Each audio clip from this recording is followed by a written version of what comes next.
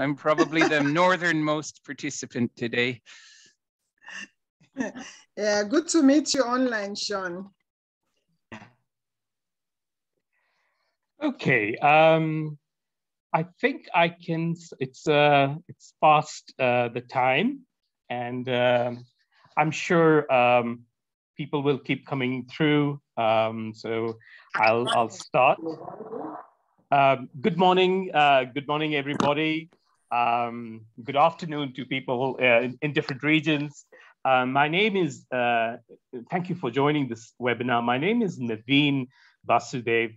I am the secretary of the African Qualifications Verification Network, the AQVN. And my regular job is at the South African Qualifications Authority, where I manage the business development and stakeholder relationships, and particularly the international stakeholders for the organization. Okay, I guess I can continue. Just very briefly on the AQVN, the African Qualifications Verification Network. It's a bit of a mouthful. It was formed in 2016, and it was mainly in response to the challenges faced by many African government entities in respect to verifications of foreign qualifications. A number of challenges, and it was a wonderful platform where a number of countries, representatives from many countries, some of them are here, came together in South Africa, in Pretoria, to discuss, and that was when the AQVN was born, actually. And the main function, of course, of this network is to develop trustworthy and legitimate institutional linkages and networks across the African continent, and to verify qualifications and to access learner records in a very seamless manner. And we've been doing a fair number of activities of the network in the in this particular period. We've had some difficulties, particularly the last 2 years because of COVID. And of course, we all know about that and the difficulties and the challenges we're facing. But we strive ahead as a network in this continent. Now, a little bit before I introduce you to the webinar agenda, a little bit about the AQVN webinar 2021. Ta-da! So this is the recognition, focusing on recognition and verification of qualifications. And the theme is lessons and practice in the COVID crisis and beyond. And these webinars, which will be every month, at the end of the month, we're holding these about 5 in number till November of 2021, would focus on the experiences of Africa and Europe. And it's a whole range of experiences, from challenges, achievements, innovative solutions. What are the tools that is being used by the various entities? And also, what are the ways forward? How do we become better? What are the strengths that we will take forward? Now, this first webinar, as many of you who are here, was held on the 27th of June, 2021. And I must say, it was a resounding success. We had more than 80 plus participants in this webinar, and from the African continent as well as Europe. Now, today we are holding the second in the series, and I want to state here, and I would like to extend a very special thanks to the European Training Foundation and the representatives of ETF here, whom we are collaborating, whom the AQVN is collaborating with, and to make these webinars a reality. So thank you, ETF. This is wonderful. Thank you for, this is an important step. And I think you will all agree that this brings us all together in a new way, bringing technology all together. So I'm very, very happy about that. Now, before I introduce you to the participants or the presenters, just a few housekeeping issues I've been told to just share. I am sure the webinar will go very smoothly, but if you do have some technical difficulties, please direct that to Erica. Erica, you are there. Hello. Yes, good morning. Yeah, she will help you whenever you need any assistance technically. But you could also just send me a message here on the chat, and we'll take it from there. And I also wanted to say that the webinar wonderfully is being interpreted in Portuguese and French. So at the bottom of your screen, you will see it says interpretation, and you can choose accordingly for the interpretation of the presentations and the discussions. Now, the other thing is that all the presentations have been uploaded on the registration page. So you are free to actually download it for whatever use you have. We will also make it a point to share the participant list so that you're able to network, because this is not just about presentations only. This is about networking. And I think this is a wonderful platform where we have so many countries, representatives from so many countries here today. And it is lovely. This is a wonderful way to actually meet with people whom we would not have met otherwise. So again, thank you for being here with us. So with that, I would like to initiate the presentations. I would like to call upon Sean Mendes, Mr. Sean Mendes, who is from the Swedish Council of Higher Education. Just a little note, what we will do is we will take the presentations one after the other. After each presentation, if there's any clarification, you can please raise you can put it on the chat. We have people who would be looking at the chat all the time, but you could also raise your hand and we can talk about it if there are any clarifications, but we will give enough time after the presentations for discussion. So I hope that is okay. And with that, may I welcome Sean. Thank you very much, and thanks to everybody who's participating today. I believe I'm able to share my screen, and I will try to do that right now. Looks like it's working for me. Do you all see a presentation? Yes. Oh, thanks, Eduarda. Thanks to you. Okay, so yeah, as already said, so I work at what's called Universitets- och Högskolerådet, and I'm the head of vocational education and regulated professions in the division for foreign qualifications. And I can tell you a little bit about who we are very briefly. We're a government agency under the Ministry of Education with 330 staff.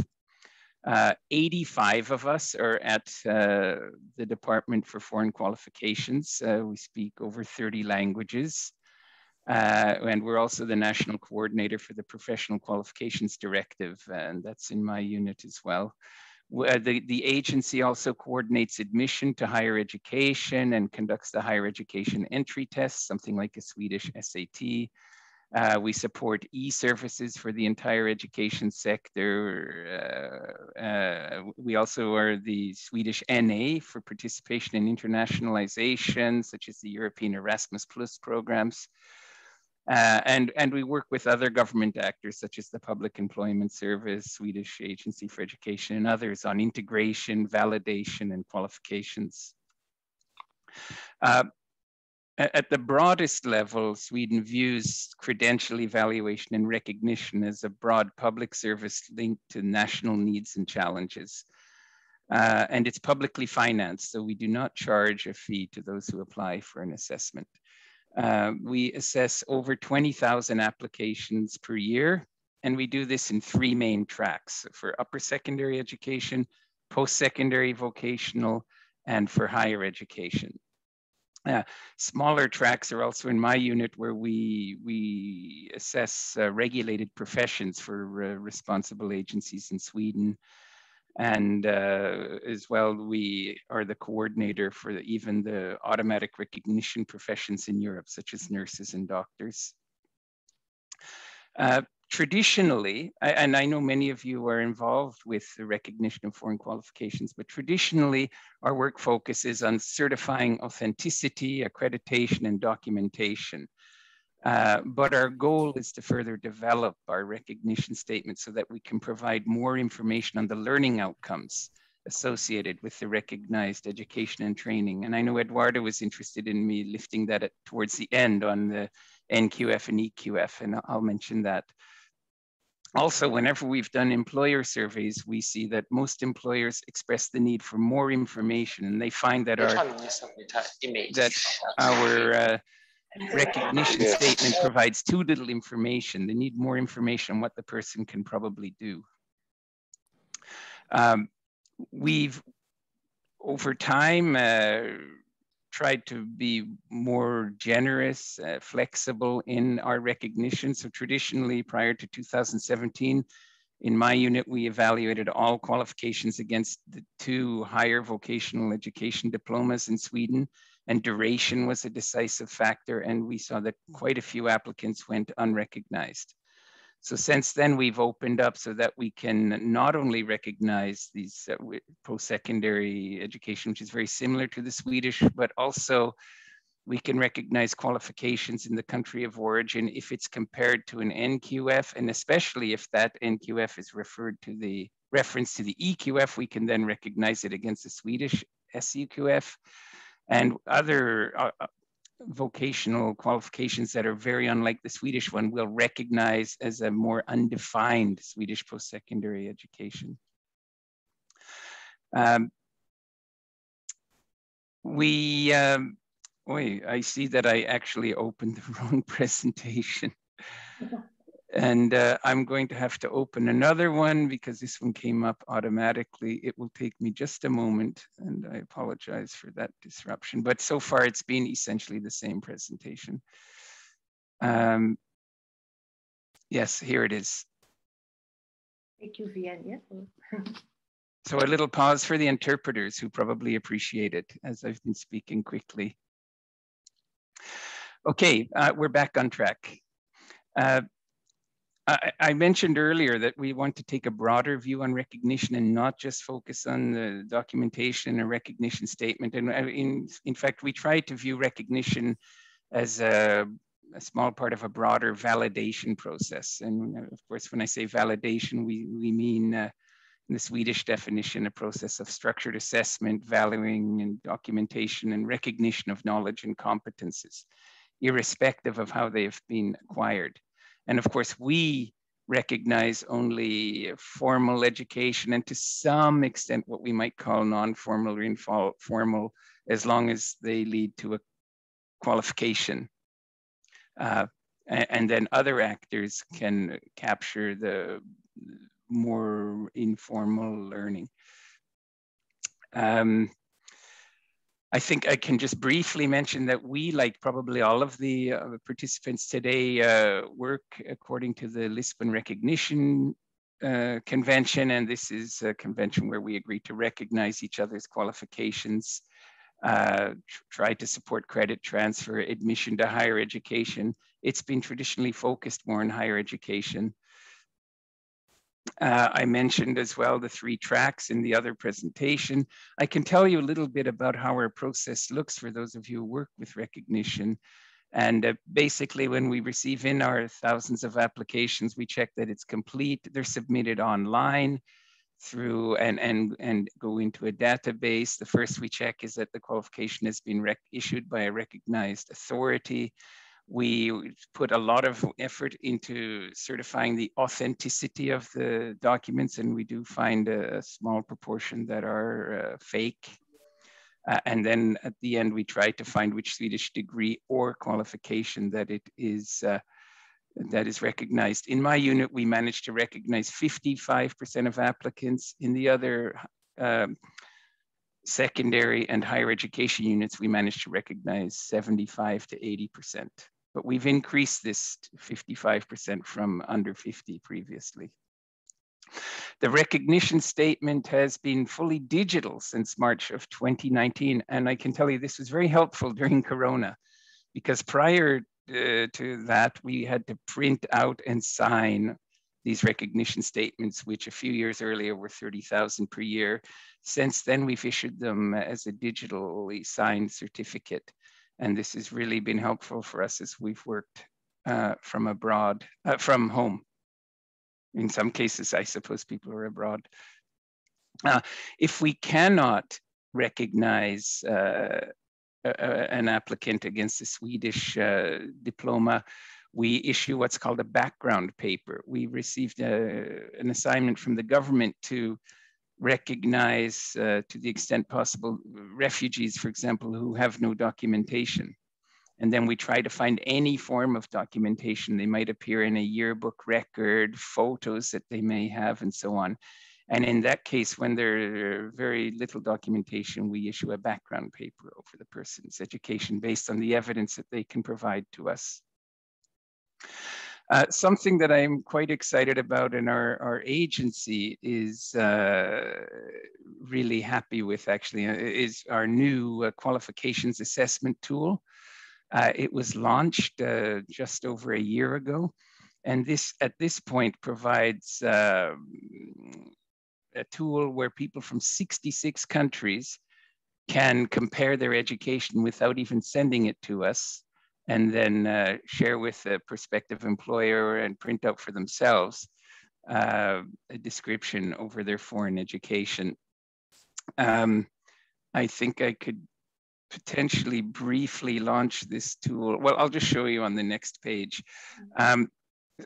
So in any case, so anybody can then go to that homepage.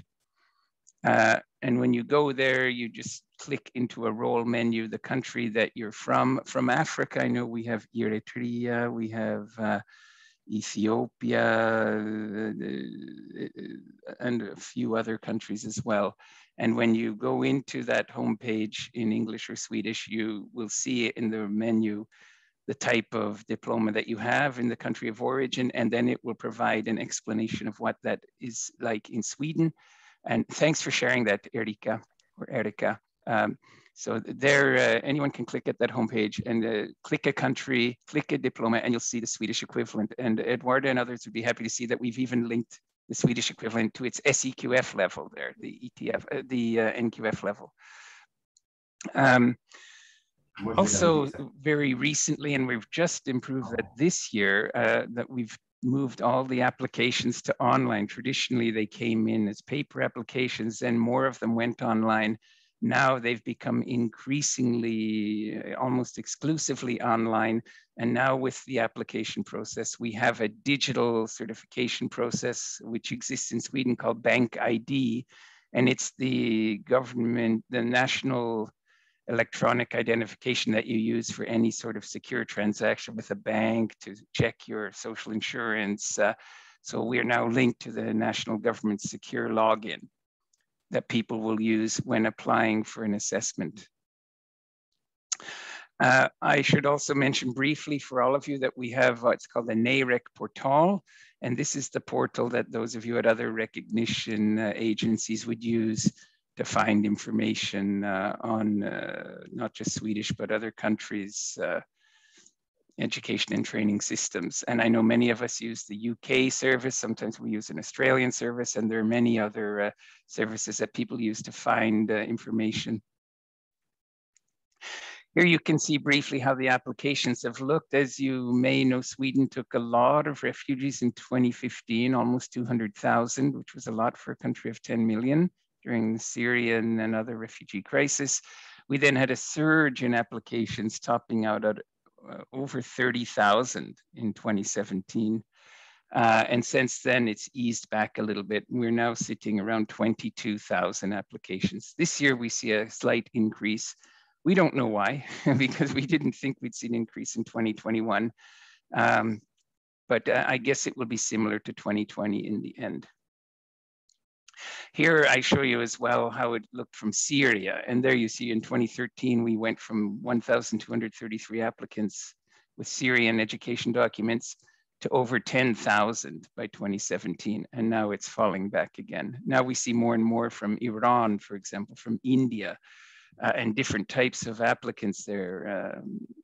India, largely higher education, IT sector. From Iran, we see quite a few vocational as well.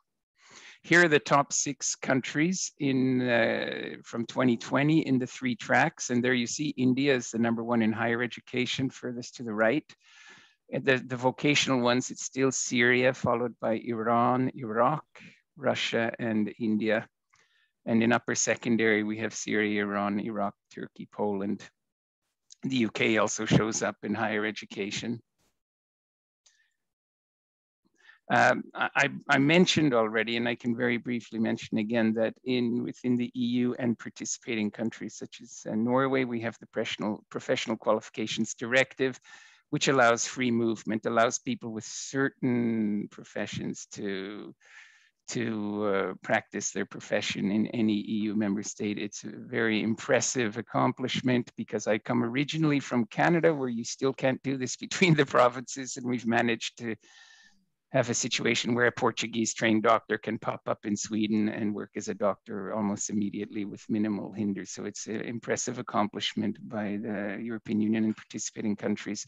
So we're the national coordinator for that. And that's a different type of assessment we do, which is much more detailed, because if those people are not, for example, doctors or nurses under the automatic recognition, for example, if Eduarda comes to us as a Portuguese psychologist, then she applies to the Swedish National Health Board, and they then send her documents to us to assess them in great detail against the Swedish psychologist requirements. So it's another type of assessment which is deep and takes a lot of time, actually. And then based on our decision, the National Health Board gives her the right to work as a psychologist in Sweden. And here I can mention to you that in Sweden, we have not so many regulated professions. We have 15 agencies responsible for about 50 regulated professions, and we assess those applications for these agencies. The largest group we have there are teachers, where we have about 2,000 applicants a year that come to the Swedish National Board for Education, that send them to us, and then we send back to them for recognition.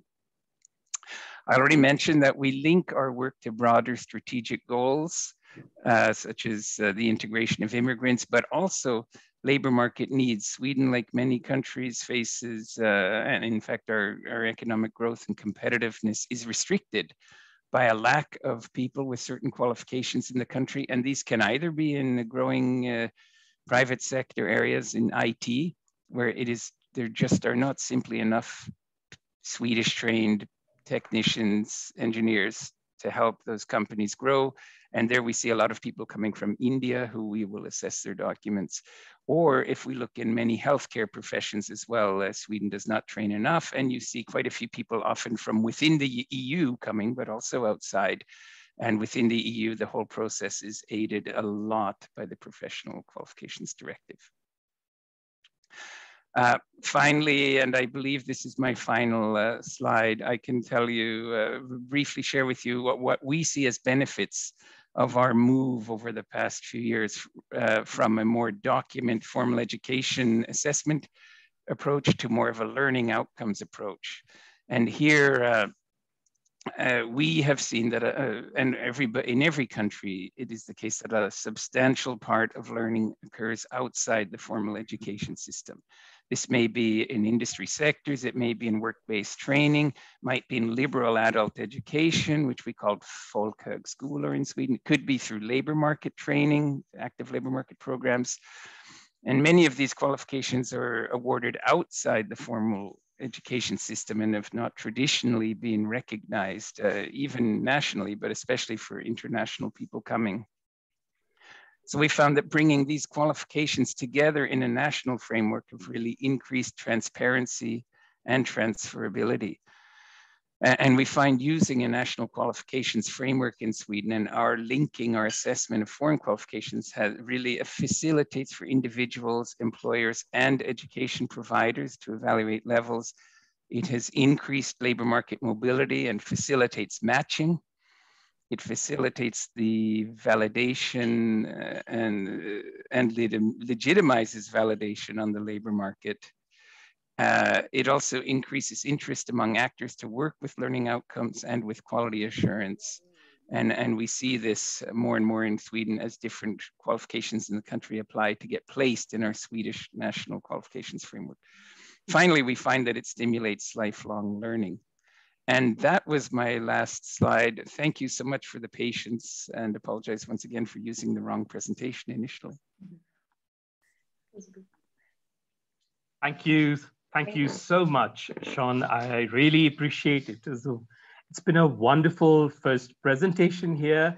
Lots of areas to think about. I definitely feel that the people in this room see some of the very interesting similarities to the work that is being undertaken in their own organization. So for now, what I'd like to do is, like I said earlier, I'd like to just open it up for, not so much for discussions right now, but open it up for any clarifications or questions that you may have for Sean. And to do so, I would just ask you to just unmute and come in where if there are any areas that you may want some clarification from Sean, or you may have some ideas, something that is there. So I'll give a little time for that. So anybody would like to go in first?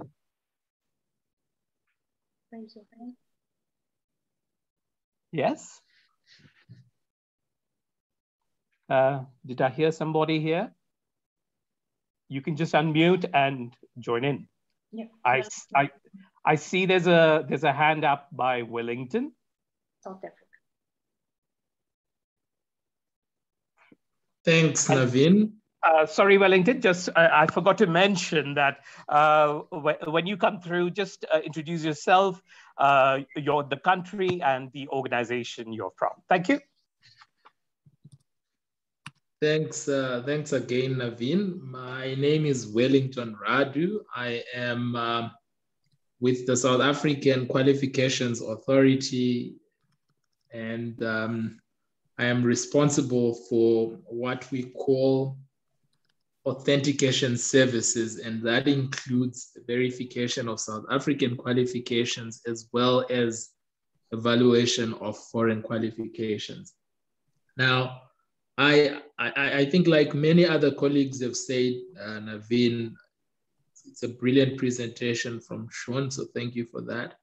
What I just want to find out from him in terms of clarity is what, since the implementation of the online portal, if I heard him correctly, I think he said in 2019 or something like that, what sort of lessons have they learned so far? Because I would assume that, of course, COVID, as he mentioned, made it a necessity. There was no way you could run away from it.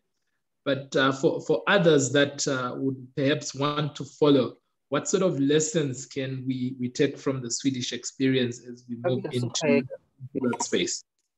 Thank you.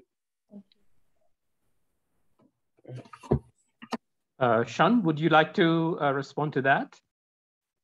Well, sure. I mean, it sounded like it might be more for the other participants in Africa, but I mean, I think some lessons for us is we still make it possible, as a very rare case, for someone to apply using non-online digital means.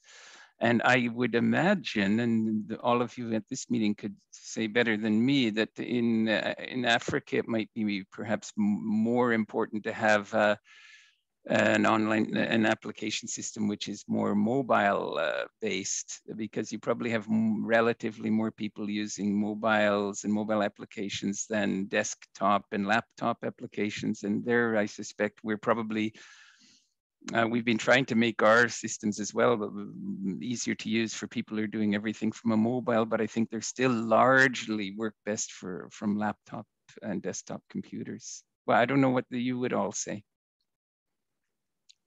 Thank you, Sean. I think this is a very interesting issue that has been raised. And I think once we have the other presentations and the discussions, I think we'd like to bring this back because there's a lot of learning from there. And particularly, like Wellington has mentioned, in the well, not post-COVID, we've got COVID still going on, but in the COVID era, this is an area that we would really like to share experiences and see what tools, how can we make that area better in terms of our work. So I would, if you don't mind, Wellington, I would like to bring this up again back after the presentations and in the discussion. Thank you.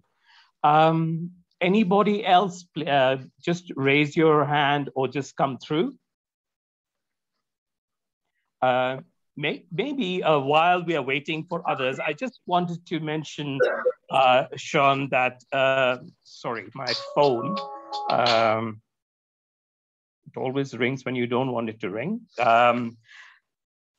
There were just a couple points, Sean. I just thought it was very interesting in your presentation. You mentioned, number one, was the area of non-formal qualifications leading to qualifications and how you deal with those. Of course, especially in this whole, lots of discussions taking place on micro-credentials, also recognizing short courses. It would be very interesting to hear how your agency is actually looking at that area of micro-credentials, recognizing short courses. And because you ended your presentation on the lifelong learning. So, you know, it opens up a whole area there. And secondly, you also mentioned very interestingly about the issue of fake qualifications, misrepresentation. I just wanted to get a feel of what is the, you know, and I'm sure everybody has a view about that. What is the situation of identification of misrepresentation? What do your trends show? Just on that, Sean. Thank you. Sure. Okay, I'm on your first question, I'm the person in Sweden to answer it, thankfully. On your second question, we have a working group at the agency called Minerva Gruppen.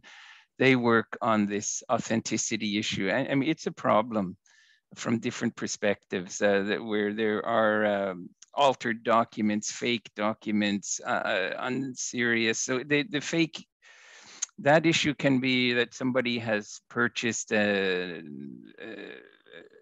sort of degree from a non-accredited institution, which doesn't really mean anything, which we need to note, but it could as well be someone who's just faked a degree purchasing through more criminal means. Could be someone who's changed names to their own or changed their documents.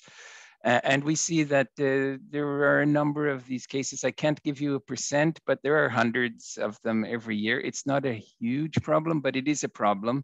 And we invest a lot of time and energy, and we have special machines and so on to check authenticity when necessary as well.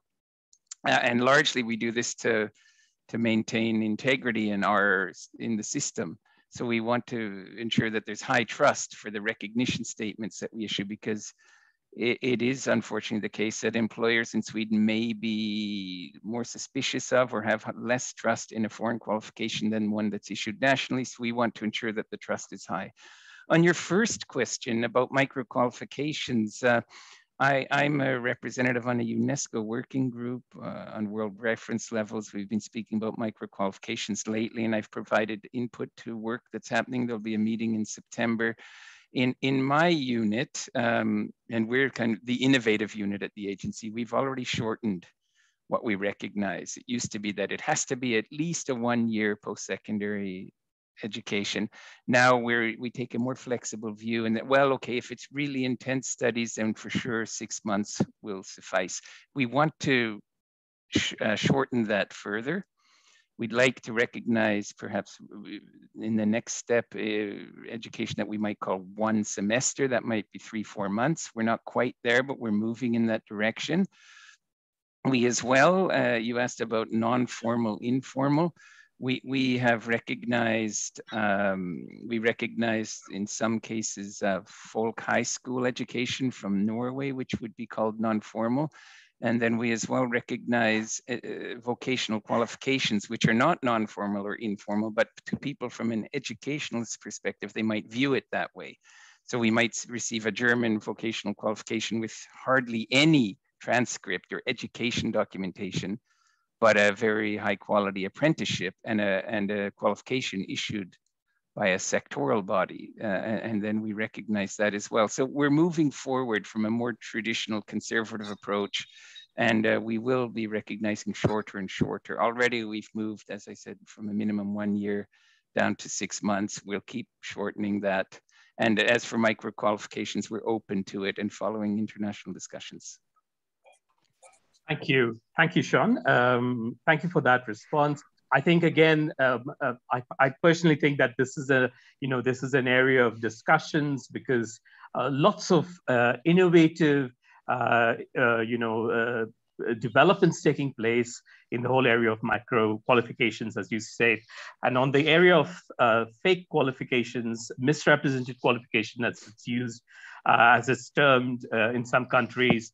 I think it is again an area of discussion.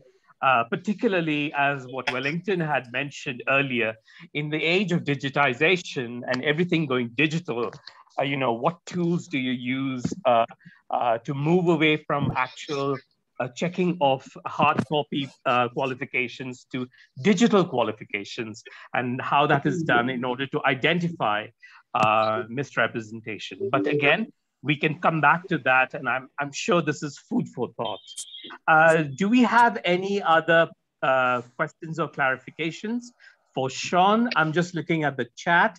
I don't see any, but please come through.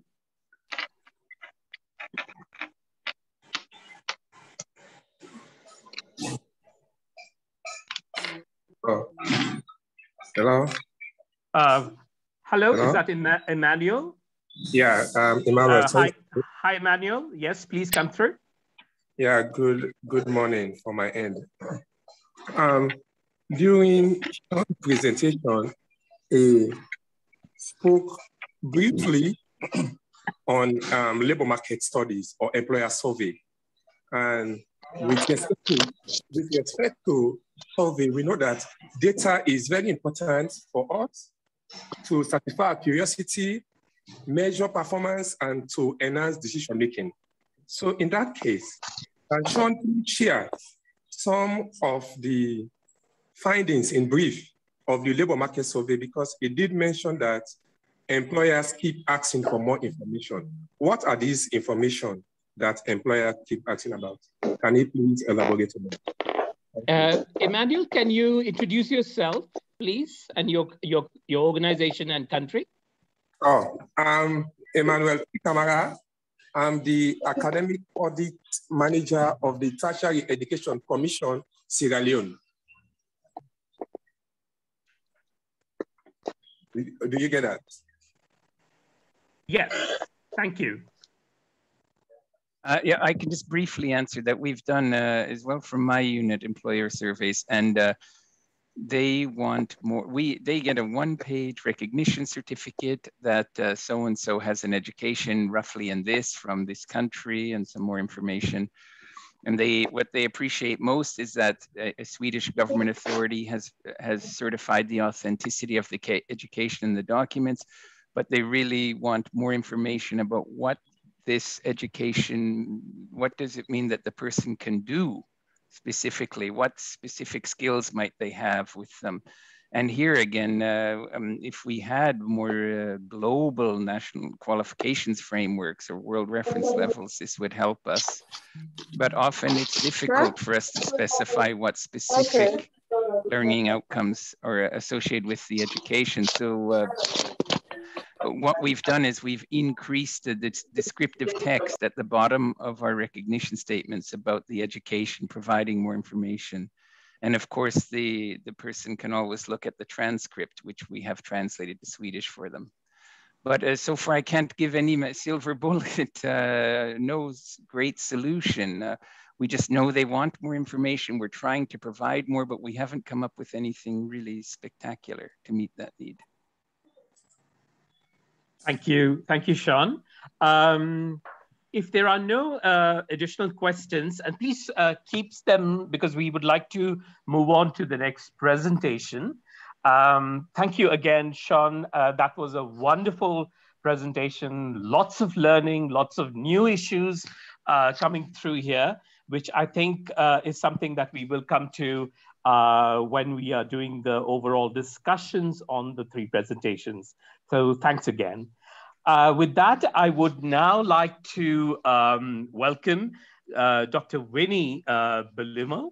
Dr. Winnie Bilimo is from the Kenya National Qualifications Authority, also called the KNQA. So Winnie, the floor is all yours. Thank you, Nevan. I hope you hear me. Yes, Winnie. So thank you very much. And I wish to appreciate you for inviting the Kenya National Qualifications Authority to participate in this forum and share our experiences. And this, so I wish to welcome everyone to my presentation. I've already been introduced. And allow me to, first of all, before I move to the next slide, mention that the Kenya National Qualifications Authority, just go back to the first slide, kindly. That the KNQA has developed a 10-level qualifications framework, like you can see on the slide, which cuts across the entire education and training sector in Kenya. Here, I mean that it captures qualifications attained from basic education, that is primary school level, up to the university level. So you can see the KNQA's levels, or from level 1, the highest is level 10, which is the doctorate. And at the same time, this qualifications framework spells out learner progression on both academic skills, vocational and industrial training pathways. So in summary, it's a comprehensive framework that takes care of the entire education and training system. Next to the next slide, please. So just a brief about the Qualifications Authority. It was established by the Kenya National Qualifications Framework, popularly we call it KNQF, Act number 22 in the year 2014, and it's being currently being operationalized by the Kenya National Qualifications Framework Regulations, which were established in the year and gazetted in the year 2018.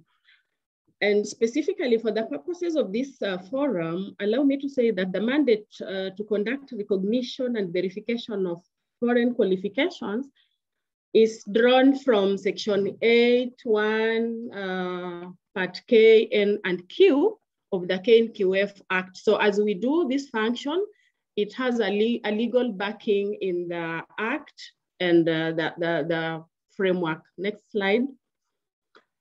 However, also note that besides this is just one of the mandates of the KNQA, there are 17 mandates. So however, beside the function of recognizing qualifications, our function is also supported by,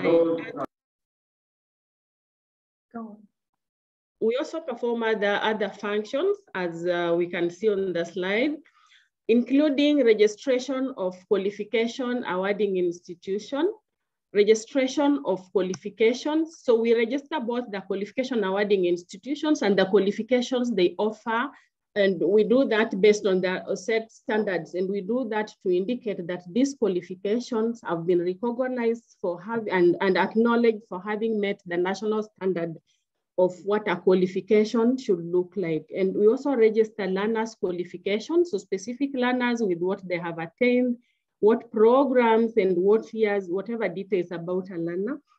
And besides this, to support the recognition function, we have developed national policies, national standards and guidelines and even procedures. And one of them, which is directly aligned to today's discussion, is that we have done what we call a recognition of prior learning policy. And we have also developed and implementing a Kenya credit accumulation and transfer system policy. And these two policies are very key when in terms of recognizing qualifications and competencies a learner possesses. And in terms of recognition and equation of foreign qualifications, we also have standards, we also have guidelines, and we have procedures on how this process is conducted. Next slide.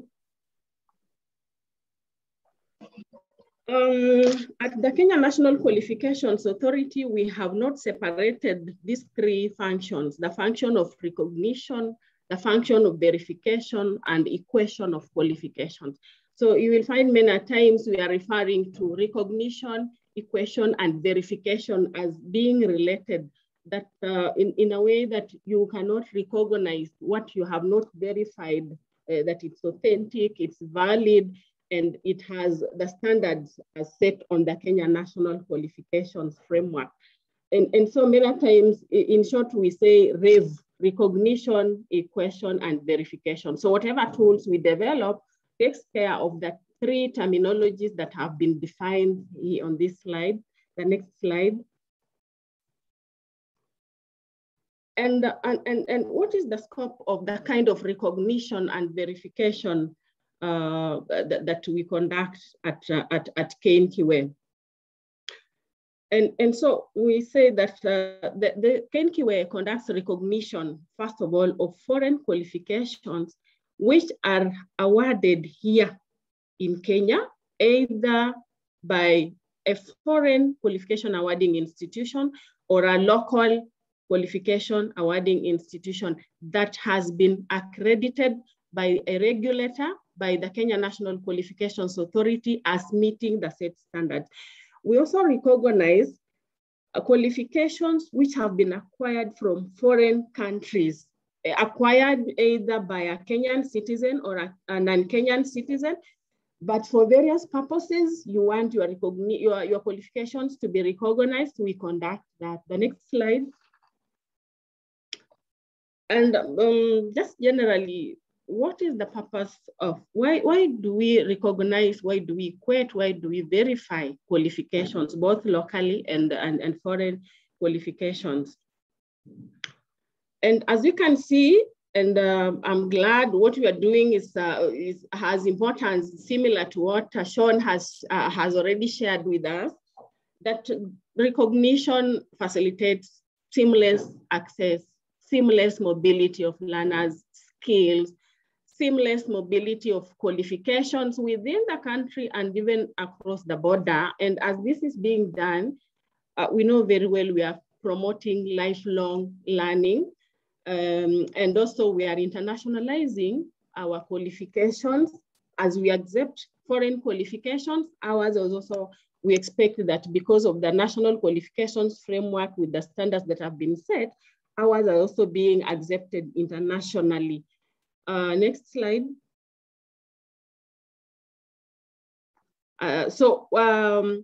During recognition, ladies and gentlemen, there is a lot of quality assurance within the process because we are talking of their standards, their benchmarks that you have to base on when you are doing the recognition process.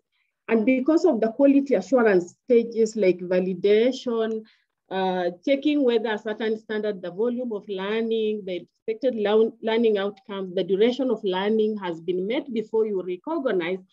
This is a way of instilling a lot of trust in the qualifications, in the diplomas, in the degrees that we have. And so because of that trust, there is that acceptability and internationalization of the kind of qualifications awarded, whether in the foreign country or here in the Kenya, in our Kenyan situation. And so we are saying that this contributes a lot in terms of trust in quality, and something that already is trusted by the public is easily acceptable, both internally and externally. And that is why we are saying this promotes international understanding of the entire education and training system, because already there is a confirmation that this has met the test of the day. The standards have been met, as the qualification has been accredited, the learner meets the standards, and therefore it's something that is acceptable both internationally and even nationally. Next slide. And colleagues, as we do recognition, there are various key players that we work with. And we have just highlighted a few of them. That the Kenya National Qualifications Authority is at the center of the recognition, evaluation, equation, and verification. Like we saw, we have a qualifications framework that cuts across all the education sectors. And so we work with regulatory agencies because they're the custodian of the standards of the whatever guidelines we are mentioning. We do a national standard, then a regulatory agency at TVET sector, they customize to TVET sector. At the university, they customize to their level. So those are the standards we use as our checklist when we are recognized. So we work very closely with the regulators. We work very closely with qualifications awarding institutions, because these are the institutions which have the first-hand information of the kind of qualification, the learner, the assessment process, the certification process, and everything that entails a qualification awarding process. And then we also work very closely with professional bodies. Here there are those that are regulated and those that are not regulated. And we also work very closely with governments, both Kenyan government and foreign governments, with embassies, because there reaches a time you need to verify whether this qualification meets the other countries' standards. You verify through that government.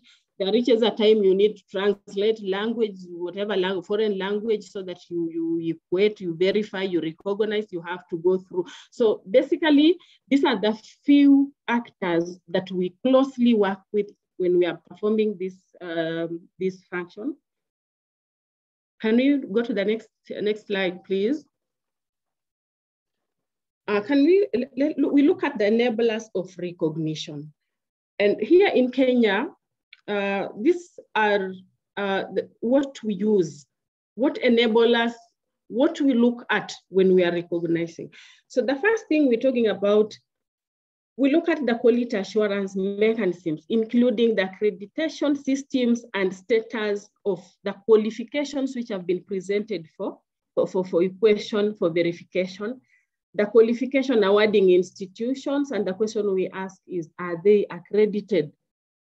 If not, as mentioned by Sean, in their country, then we are likely to consider that as a fake qualification because it has been awarded by a body which is not accredited. So this forms part of what we check.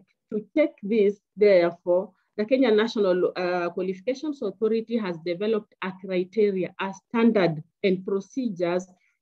And I wish also to mention that these procedures, these standards, they vary from country to country. And the reason being that the education systems in most of our countries is different, starting even with the East African countries, you realize they're different. So sometimes a standard that applies to, we use to recognize a qualification from Somali may be different from, so what I'm saying is these standards have been customized based on the education system of the countries we are recognizing.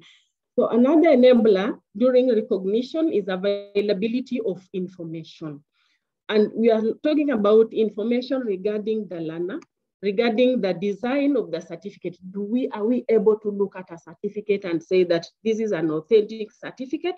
probably looking at the security features and the QR codes, whatever. So availability of this information really enables the work of the recognizing department to conduct their service. And just for information currently, such information we get directly from qualification awarding institution. We don't get this information from the learner because of the obvious reasons.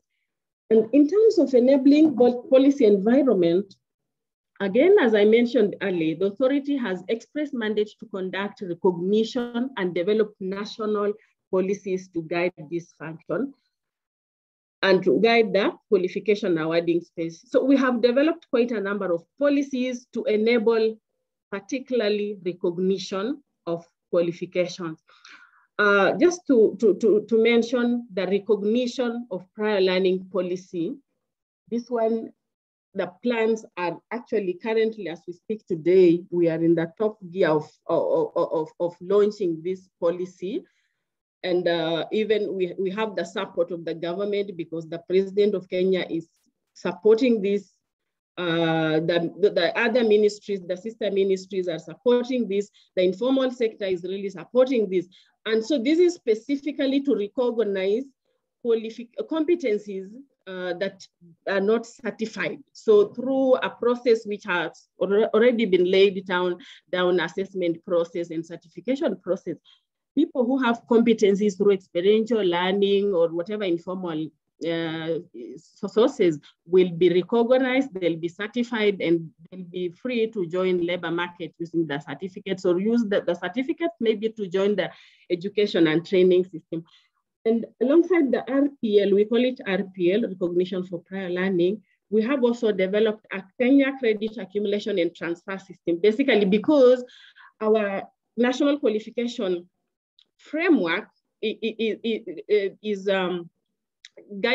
defining duration of learning in terms of credits accumulated. So it is this system that enables KNQA to look at a qualification and say, yes, you are in school for this number of hours or this number of years to acquire what is expected out of you. And maybe just for information again, that this system is really enabling recognition. We've had cases where people come in with certificates. Let me pick an example of the recent case we had. Someone claims to have a doctorate degree, but when you interrogate whatever papers they are presenting, the documents, it happens that that doctorate degree was acquired, was attained, was awarded after 6 months. So that is not possible.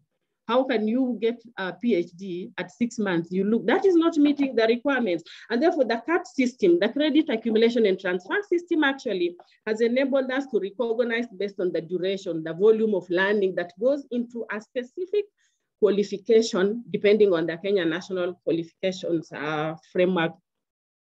Then another key enabler, we are also going online. We have developed a Kenya National Recognition, Equation and Verification Portal. It seems it's almost similar to what Sean shared with us, that this is an online, it's a self-service portal to just enable our learners or those who are seeking recognition and verification to feed in the documents, upload the documents, and it's self-service. So you do whatever you are supposed to do. It directs you, it guides you on what to do up to the end. You generate a certificate, we call it a recognition certificate. So that is another enabler, and that is in terms of infrastructure. In terms of infrastructure also, we have done, sorry, I'm using a lot of abbreviations on the slides.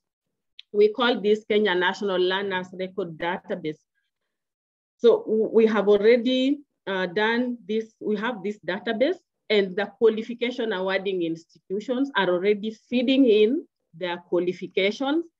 They're feeding in the learners' qualifications. So you feed in the qualifications, the learners in that have graduated from your institution plus their qualifications. And this makes it quite easy for even an employer to come or use it to query a qualification, to establish, is it true that this qualification was awarded by this university and it's accredited? So only accredited and quality assured qualifications are uploaded on the Kenya National Learners Record Database. And then about accreditation system, I think I've mentioned this, that it's another enabler. This system ensures that whatever we are recognizing meets the test of the day. These are quality assured qualifications only. So accreditation assures the KNQA, the Kenyans, and even the whatever partners we have, that qualifications which are uploaded, which are registered on the Kenya National Qualifications Framework are accredited, and therefore they are recognized and acceptable nationally and internationally. And we are talking about both foreign, awarded here in Kenya, and the local qualifications. And lastly, ladies and gentlemen, the Kenya National Qualifications Framework is a very key enabler of recognition.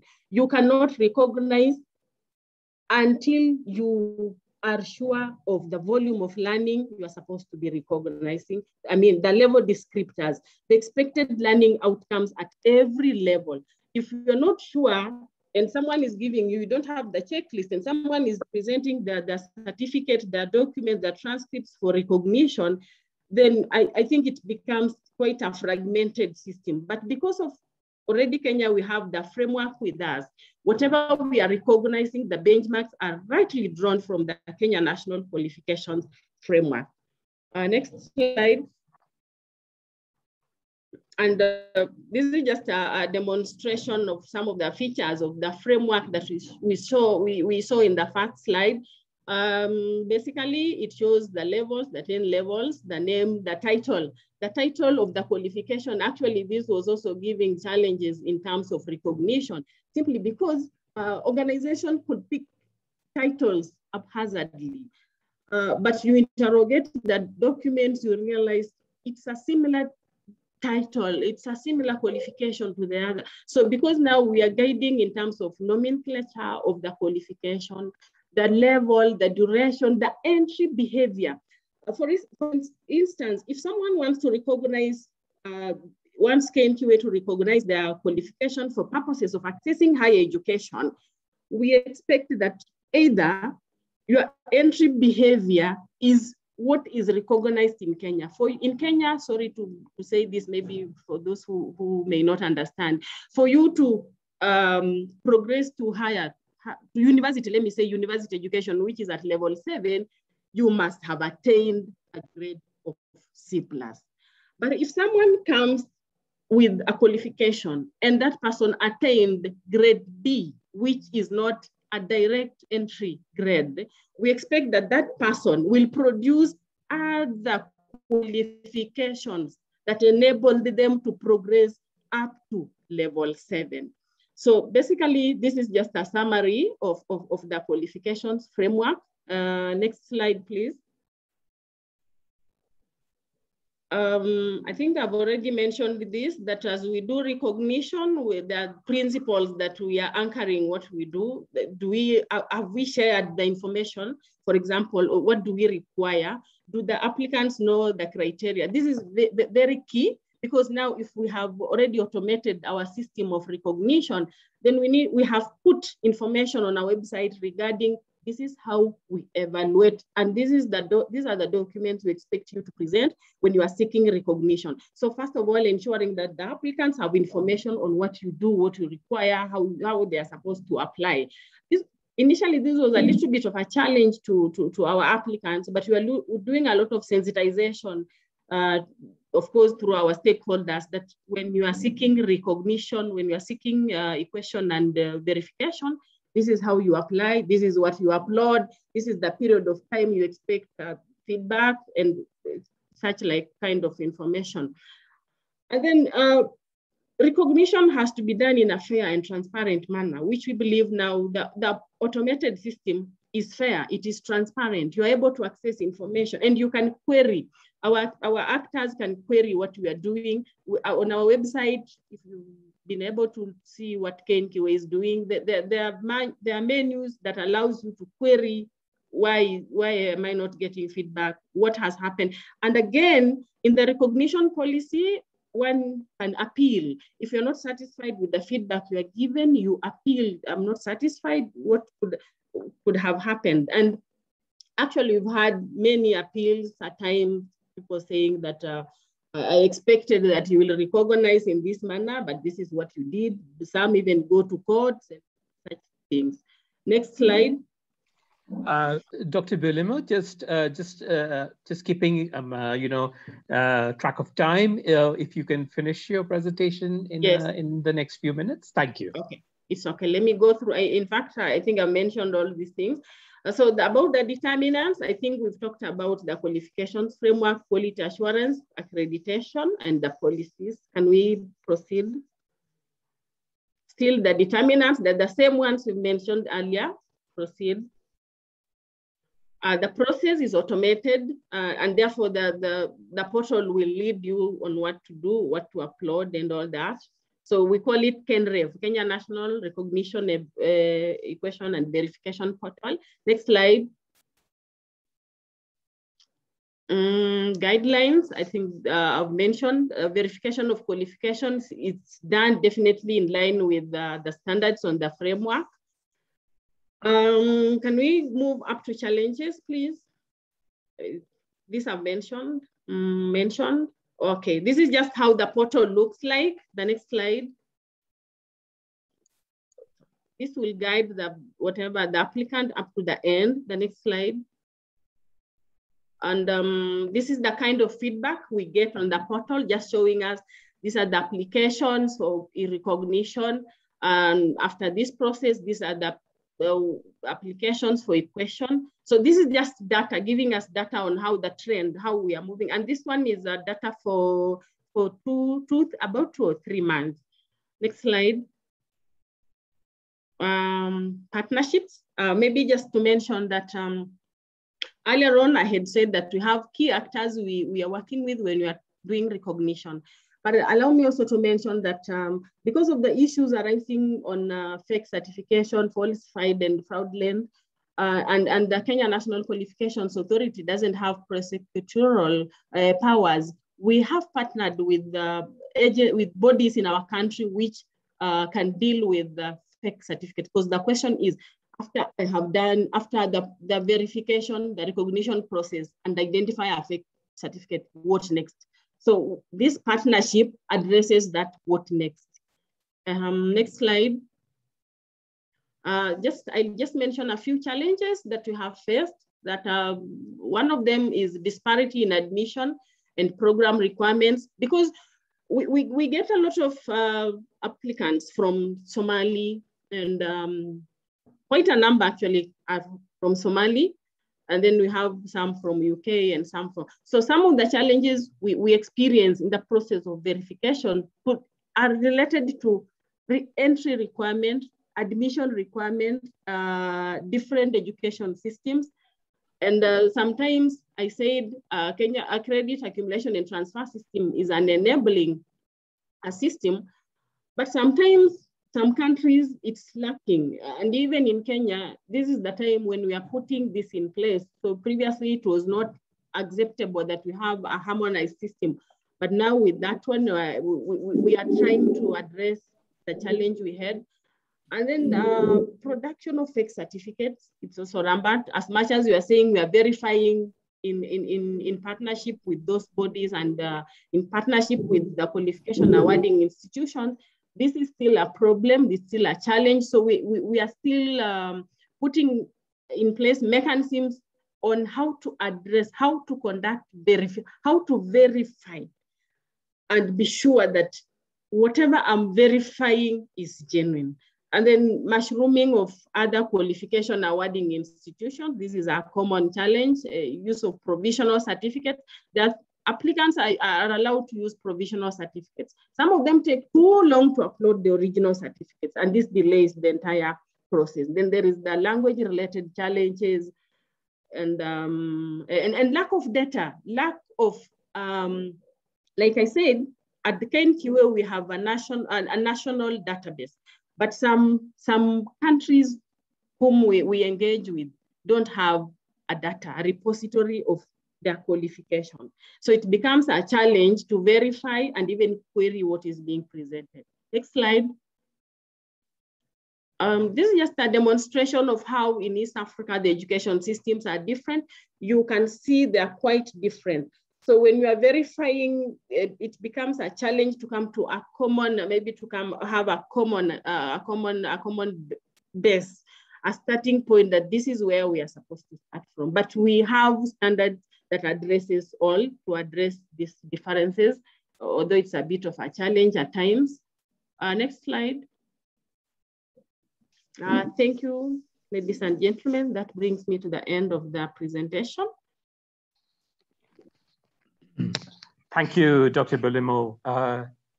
Excellent presentation. A lot of information in there about the work that is being done by the KQA, the Kenya Qualifications Authority. The KQA has been very active in the network, the AQVN network. So we've been reading a fair amount of interesting activities that are being done by the KQA, and it mirrors what you have presented, Dr. Bulimo. So thank you once again. Now, very quickly, I just wanted to take a few questions. I see on the chat that there are a couple of questions that have come through. I'll just, if you don't mind, I'll just read that for you, Dr. Bulimo. One is a question that has come from ETF, from Eduardo. That is, she says, which types and levels of qualifications do you recognize beyond higher education? That was one.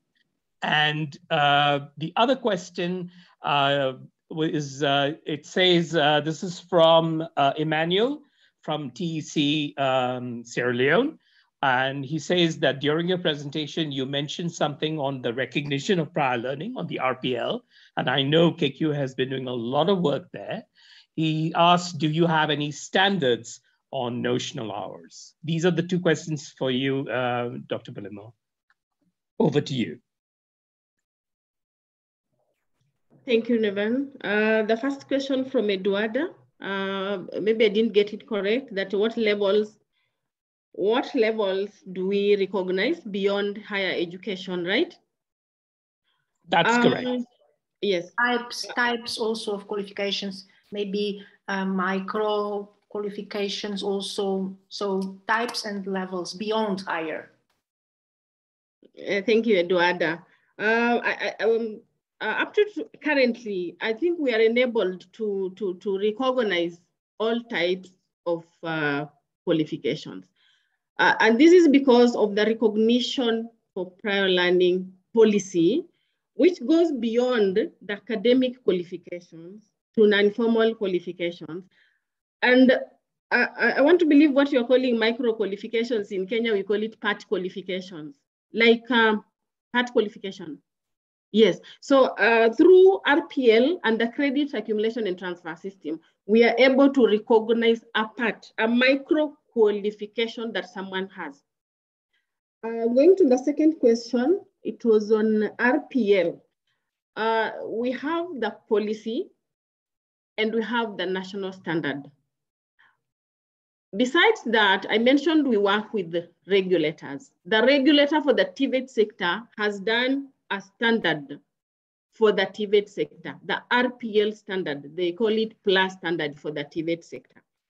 The university has not customized what we have in terms of RPL to their standard for the university sector, but the national standard that we have cuts across all the sectors of education and training. I think I've answered, I hope I've answered that well, and back to you, Nevan. Thank you so much, Dr. Bulimo, really appreciate it. And once again, thank you for the presentation. Is there any burning question or clarifications? I see, Emmanuel, your hand is up there.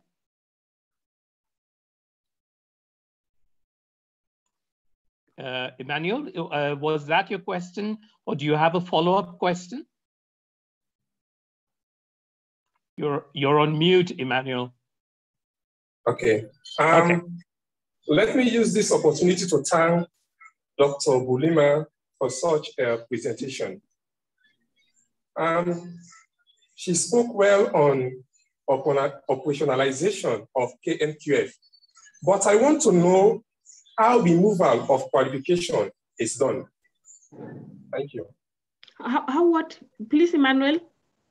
I want to know how removal of qualifications from the NQF is done.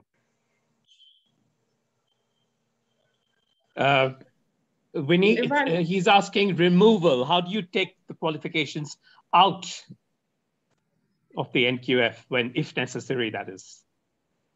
I'm not sure I've understood the question. Maybe a clarification, because the removal, I don't understand how that is. Because at KNQA is the custodian of the qualifications. Now, because of the database that we have established, we have kind of established a register of all qualifications that are awarded in our country. And through the Act, Emmanuel, let me also mention that we accredit a qualification awarding institution and a program for a period, a certain period of time, only for 4 years. After 4 years, you are supposed to apply for reaccreditation simply because the education, maybe there are new changes within whatever was accredited. And so if you don't apply for reaccreditation, then it means you are not part of that register. I don't know if that is what you are seeking to understand. Okay, yeah. All right. Thank you. Gabzile, I see your hand is up. Oh, thank you, Naveen. Good afternoon, ladies and gentlemen. Thank you, Doctor, for the presentation. I heard you listed entry requirements as part of the challenges. Sorry, Gabzile, can you introduce yourself? Sorry about that. Oh, okay. Sorry, I also forgot that you asked us to introduce ourselves before we speak. I'm Gabzile Tlhatshwayo from Eswatini. They call me Gabi because Gabzile is very long, but yes, I'm commonly known as Gabi from the Eswatini Higher Education Council. So now back to my question on entry requirements. Doctor listed that as one of the challenges, and it is a challenge that we also come across here in Eswatini, where you find that the applicant barely met the entry requirements into the program that they studied.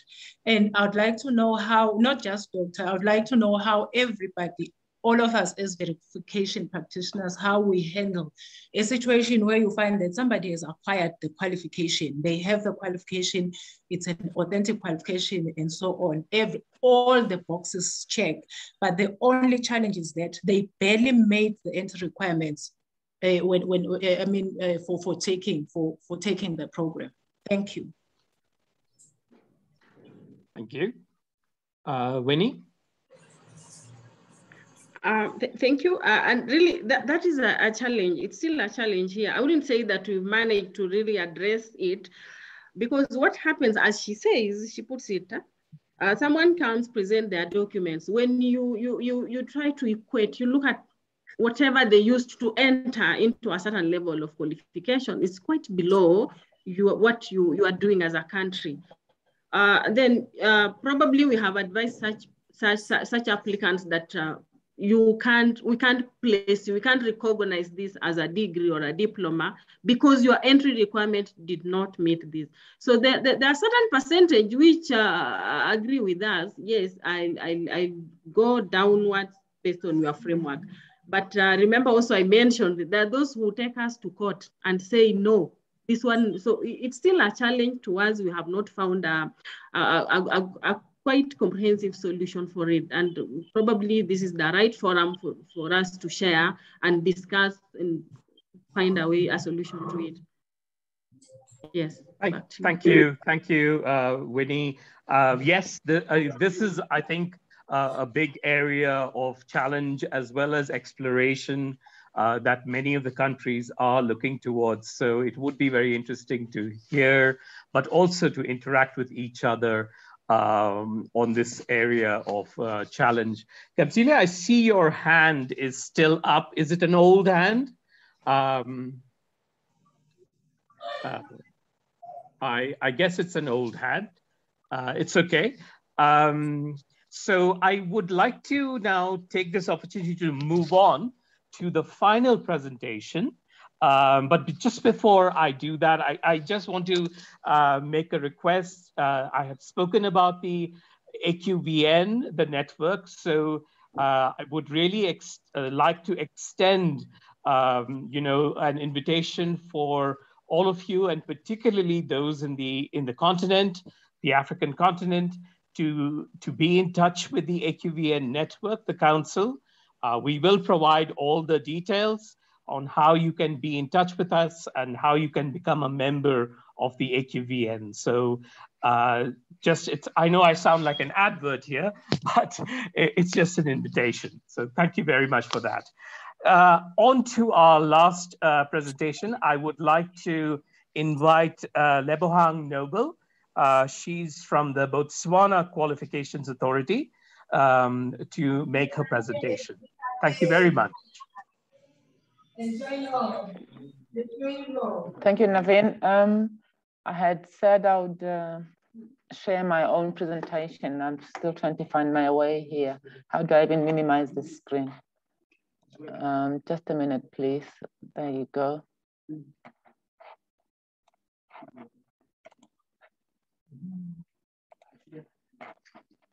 Right, I'm gonna share now and tell me what you see.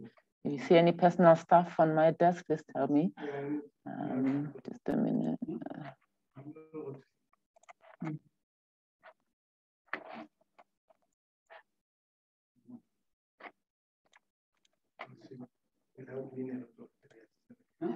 Okay.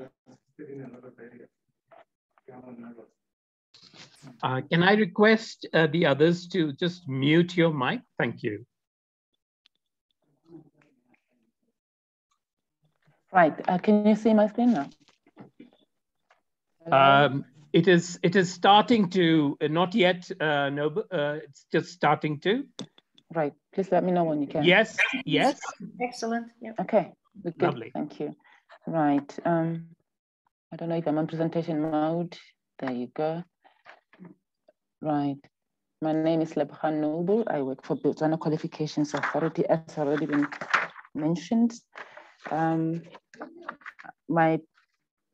also have a co-presenter whose name is Phil. He's with us here.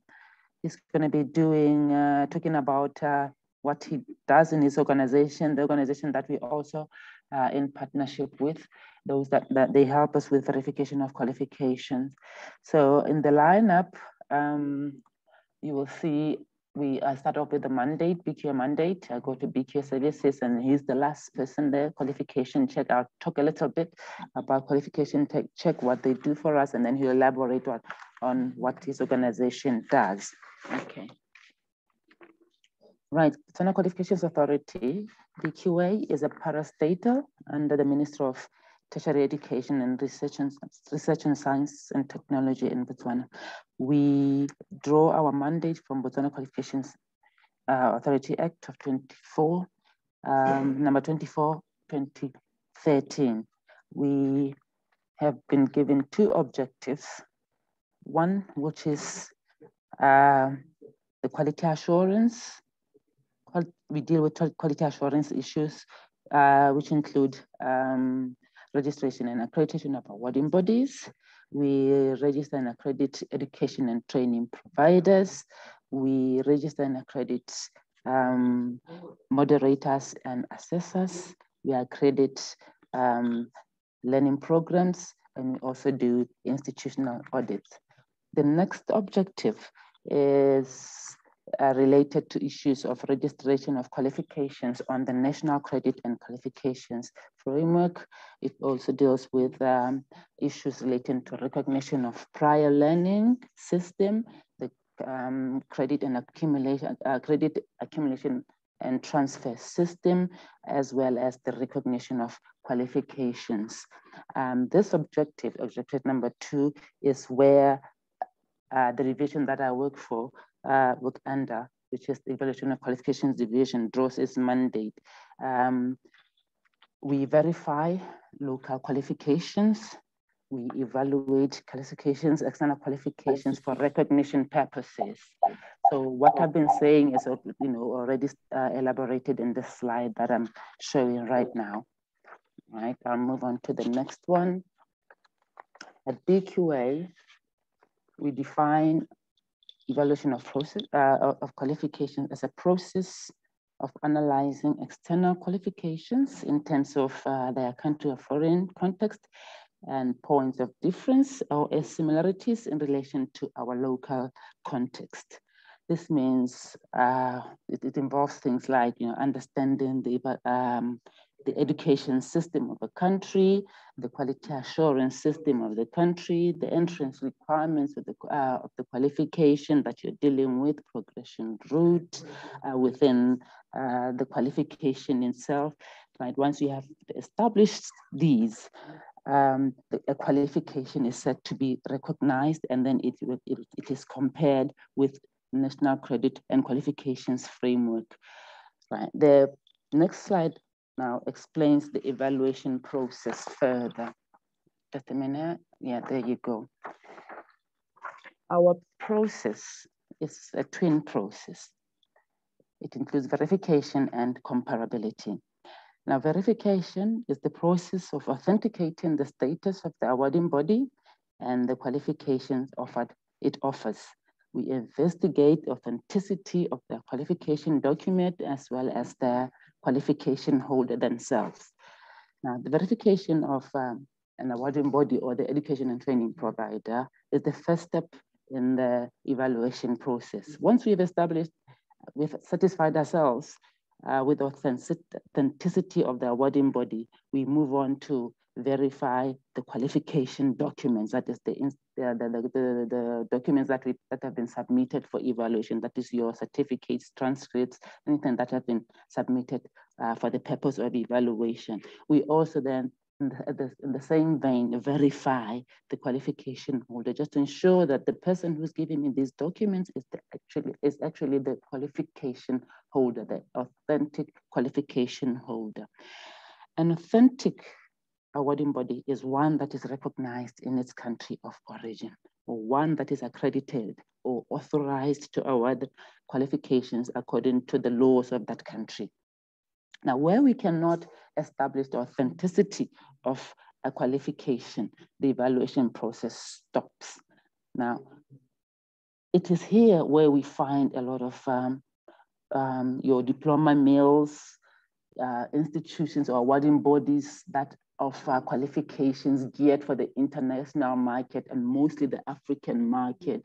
Those that are not necessarily recognized in their country of origin, but they are geared towards the international market. So we find such here, the evaluation of qualification stops. Now, the next step will be where the awarding body has been established to be authentic in this country of origin. A qualification then is compared to qualifications in our National Credit and Qualifications Framework, and it's given a recognized status and the closest National Credit and Qualifications level to which it compares. Now, that was just briefly what we do with evaluation, but then I'm moving on to how the COVID pandemic has impacted our services. Just like any other service, BQA was impacted negatively by the COVID-19 pandemic. In 2020 April, Botswana, just like other nations, imposed a nationwide lockdown to contain the spread of the virus. As expected, this lockdown affected service provision at BQA, including the evaluation of qualifications process. But because this was an unexpected move by the country, the organization had to move quickly to make sure that there were no delays in processing applications for evaluation of qualifications. So the organizations swiftly made sure that employees are able to access work remotely. There were also resources given to, luckily at BQA, it's common for all officers to be given laptops. So the organization didn't really struggle that much to make sure that everybody who's working from home actually does work. So even though there were little delays in responding to customer requests for customer applications, that wasn't that bad because people still managed to work from home. But anyway, even though the organization made plans to make sure that we work from home, we still encountered problems with the awarding bodies with which we verify qualifications that are submitted to us for evaluation. So there were some delays, especially in some countries, not all the countries, in processing our requests, because I think just like anyone else who was impacted by the COVID-19 pandemic, people were working from home, some institutions were closed. So those delays were experienced by us as well. But anyway, there are some countries, like I'll skip that slide because I'm going to talk to it now. Some countries have very reliable databases for their learners. I think that's one thing that the previous speaker talked about. Where we have reliable databases in the country, it was very easy, even with the pandemic, to verify qualifications that were submitted to us. For instance, in China, they have these two databases, the CHESIC and the China Qualifications Verification Network, the database. This is where most of, actually all of our Chinese awarded qualifications are verified. What we do is we redirect our applicants to these databases because they themselves can access the databases and actually generate a report, a verification report that they send to us together with the verification code. So upon receipt of that verification code, together with the verification report that has been given by the applicant, we can also verify the verification report to make sure that what they're giving us is authentic. So these are two trusted sites that we use for Chinese awarded qualification. So it has cut down on the time of processing qualifications, verification for Chinese qualifications. The other organization that we use, that we've partnered with, is the UK European Network for Information Center, ENIC, the former UK NARIC. They changed following Brexit. So this organization, they collect and regularly update information on education systems around most countries in the world. I think the first speaker spoke about it, but it wasn't necessarily UK, it was ENIC. So they have rich information about education systems. So if you're in an evaluation of qualifications environment, you find it very, very useful, because you don't, once you go into in their website, or if you subscribe to them, they have done a lot of research in the education around the world. So we kind of rely on those to have like first-hand information of about whatever education system that we may not understand, and then it gives us information quickly so that we can, when we receive an application maybe about a country that we actually don't understand, at least it's readily there from UK NARIC. Yeah. They also provide advice on accreditation status of awarding bodies and or education and training providers in the countries of origin. Remember, when I started, I said we will not recognize a qualification that we are not very sure that we know has not been accredited, or that it's not recognized in its country of origin. So UK NARIC has, UK INIC, they have a list of, a very long list, reliable list of education providers or awarding bodies that are recognized. So we find it really reliable. And then there is qualifications check, sorry. One organization that we also partner with is the qualifications check. We engaged qualifications check in 2009. This is where once we've satisfied ourselves that an awarding body is recognized in its country of origin, we've done all the research and we are good, we now send the certificate or the qualification documents to qualification check, who will then verify that qualification to say, indeed, the qualification holder is the legitimate holder of that qualification. So they've been helping us a great deal on that front. But however, just like other organizations, they rely on the availability of awarding bodies to provide information on verification. We found there are some institutions who are still, there's some delays with some institutions to give responses to qualification check so that we can move on with the verification of our, not the verification, but the evaluation of qualifications for our applicants. I think because, again, the lockdowns in other countries have impacted on the service provision by awarding bodies. People still probably work from home. Some institutions closed, one day it's closed, the following day it's open. So this up and down movement, this pendulum kind of thing, movement by the awarding bodies, today you are closed, tomorrow you're open. It has actually impacted, well, negatively on how the awarding bodies would actually serve us. So, but anyway, it hasn't been that bad, but qualification check, what I'm trying to say is qualification check has actually tried, they've helped us fast track the verification process of qualification holders. So now at this point, I will allow Phil to expand more on what their services are, and then we can take questions and answers.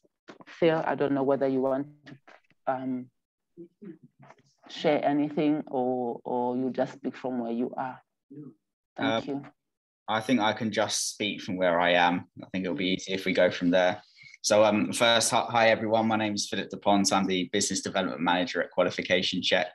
And as Lebo alluded to, we are a specialist in international education verifications. And we've been working with Botswana for about 2 years now. So what I want to briefly go through is just our scope of work and how we help support Botswana Qualifications Authority for their international education needs. And the primary objective of Botswana is regarding the recognition and comparison of following qualifications, as Lebo mentioned. And whilst verification is a necessary part of the process, we understand that this can be an extremely time-consuming, laborious process. So as international education verification specialists, we act as a supporting tool for Botswana to help verify foreign qualifications of their applicants. So whether that be for students that are coming in to continue their studies in the country or for employment purposes. So the first thing I want to look at is the scope of work and the particular types of checks. So the specific need of a qualification authority, in particular Botswana, is to verify academic achievement. So that's including the high school, universities, professional licenses and certificates, so again, like Lebo said. And we cover here 40,000 plus institutions in 190 plus countries worldwide. And the key thing to note is that all these verifications are done with primary source verifications. So they're conducted by contacting the official source that holds the qualifications of that individual to ensure the authenticity of that qualification. And to help cope with that, we have local language specialists dotted around in 18 locations around the world to help enable us communicate with universities in their native language, which therefore simplifies and speeds up the process for the universities as well as Botswana. And this is highlighted in our global average turnaround time of 4.5 days. But as Lebo mentioned before, obviously during the COVID period, that had slightly increased, but it's given for those reasons that some people had less access to student records departments and people working from home. So all the issues that you would have noticed during COVID. Now, some of the benefits that were identified over the past 2 years of working together with Botswana was looking at overcoming time zone and language barrier issues and how those affected the turnaround times. So when we were first talking together, what we noticed the main challenges was speaking with the countries that perhaps didn't have the ability to communicate in English. And what that did is it left a lot of verification requests pending for months on end and unable to respond. So by partnering together with our multilingual team and a team of local language specialists dotted around in 18 locations, we could start to put through these verifications to these countries that didn't speak or could only speak their native language and or perhaps couldn't communicate in English. So as a result of that, it meant that these verifications that had been on the backlog or been pending for months could then be resolved moving forward. So it streamlined the processes and it sped up the turnaround times as well. In addition to that, what we've been doing is ensuring the credibility and accuracy of results, because what we understand from the perspective of all qualification authorities is that this is what is most vital, is the credibility and the authenticity of these results.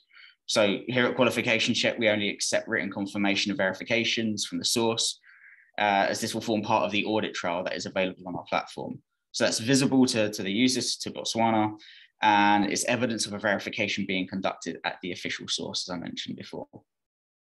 In terms of who we help, obviously Botswana is one of the main people that we help from qualification authorities' perspectives, but we also do help SAQA and Zambia occasionally for their checks in the UK and other locations. And we also work with the UK ENIC, as they're now called, because we are their official verifications provider here. In addition to that, we also help universities such as the Imperial College London here in the UK.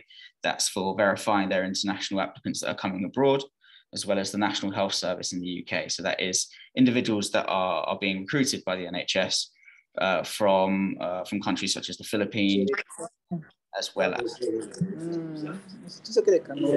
And the model that we've set up with the Botswana Qualification Authority is as simple as submitting the information on behalf of the applicant through the Qualification Check portal. So once that is done, it goes sent straight through to the official source that I mentioned, and Botswana will receive the verification report once that check is complete.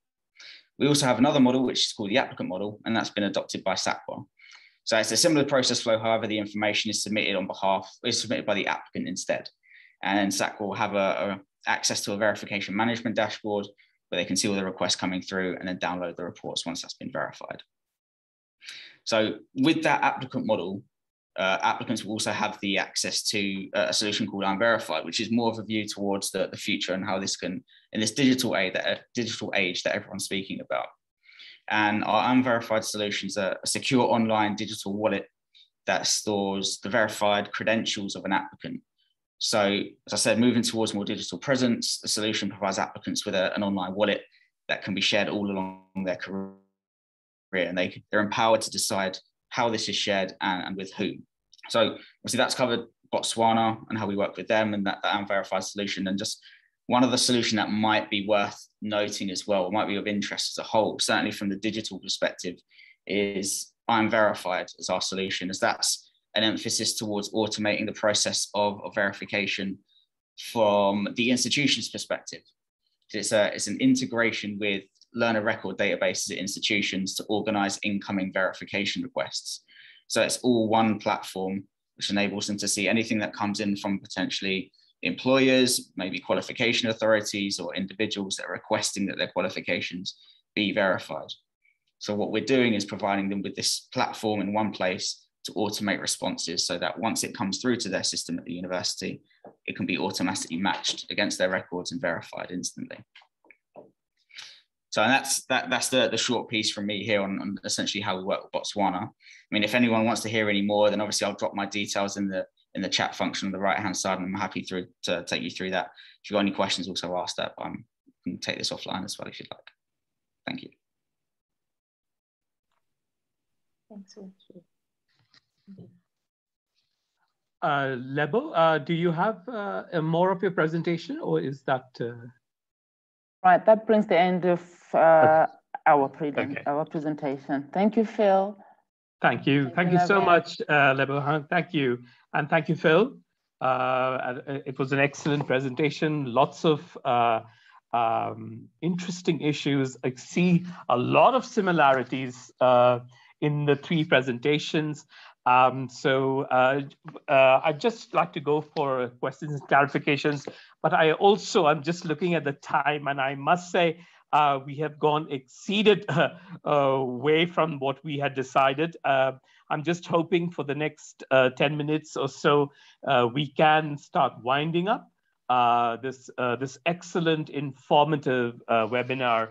And I see, I'm sure there are a couple of questions for Lebohang and Phil. I see there's a question that has come through, and that's, does Botswana have a reliable verification link for qualifications from India? And this is from Miriam from ZAQA, the Zambian Qualifications Authority.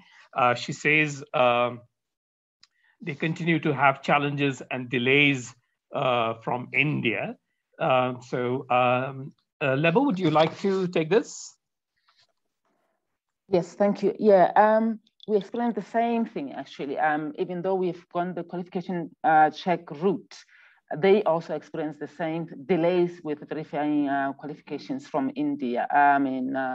It's a challenge we are facing. I mean, we have nothing that we do apart from just, sending emails just like you would, or going the qualification check route. Phone calls sometimes don't really work. And what we've noticed as well, I think most of the structures in India don't prefer emails. On several occasions, like once or twice, I think we've received hard mail, snail mail responses, which doesn't really work in this era, I must admit. So yeah, Miriam, sorry, you haven't got anything that's different from what you're doing. You're experiencing the same thing. It got worse actually with the pandemic, I think, yeah. Yes, I do recognize that. And in SAQA, we've been at the South African Qualifications Authority, we've been working very closely on the verifications with India, because India is one of the countries from where we do receive a large number of applications. So it is an interesting challenge. I know there's a lot of work that is being done on trying to centralize, streamline the Indian and the student learner records, but I think there's a way to go there. But yes, I do recognize that also. Are there any questions for Lebohang and Phil? You can just come through.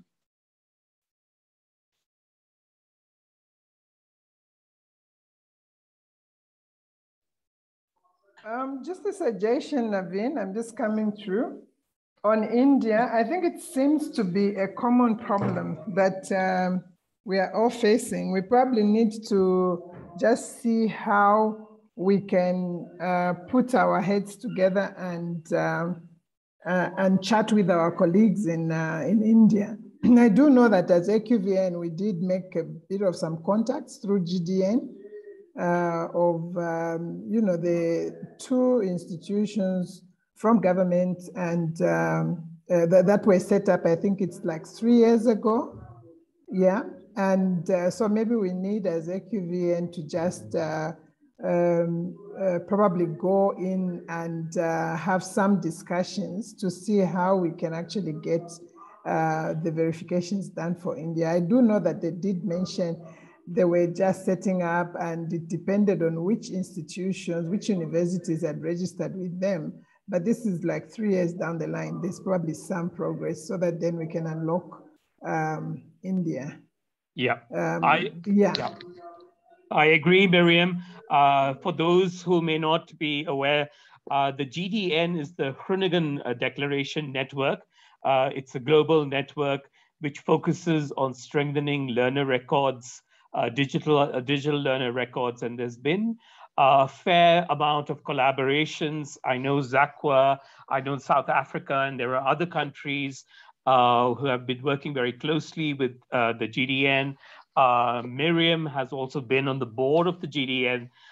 So there's been a lot of work there, and a lot of it with collaborations with India. India was trying, and like Miriam mentioned, 3 years ago, India has been trying to streamline their learner records through 2 agencies.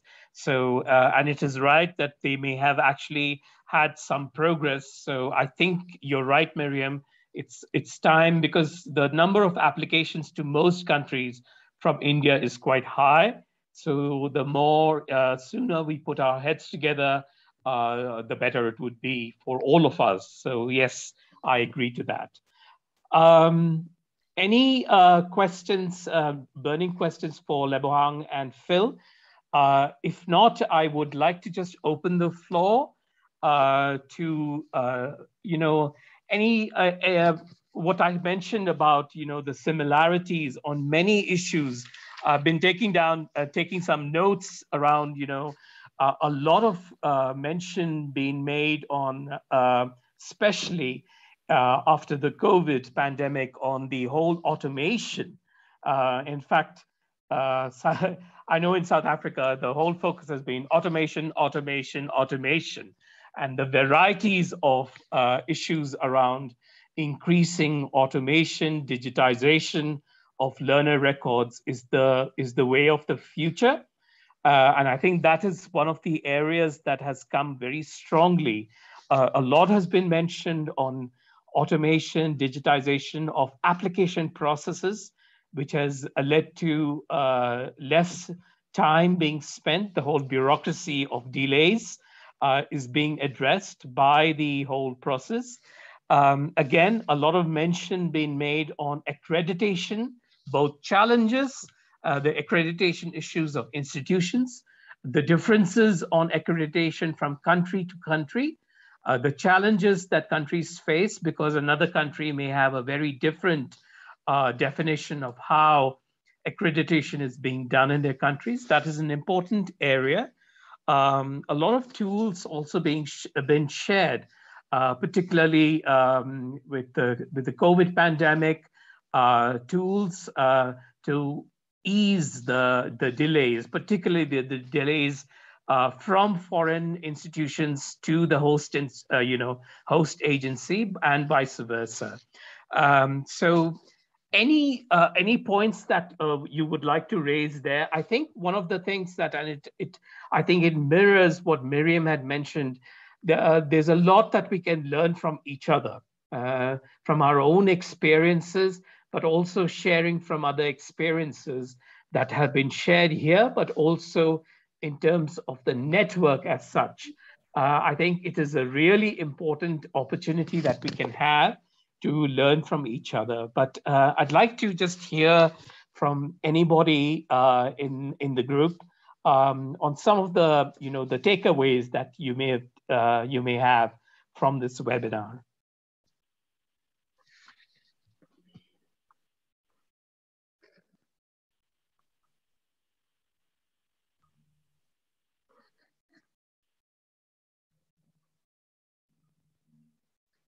As you will be you might be needing some time to just think this through. Just on your chats, you will see that Erica has been putting up messages around how you can download the presentations, the 3 presentations on the AQVN page. So please feel free. We will also, like I said, we will make sure that the list of participants are shared, because that is one of the most important things also in being able to keep in touch, to follow up after this webinar. So lots of interesting things coming on to the chat. Anyone would like to say a few words on some of the learnings?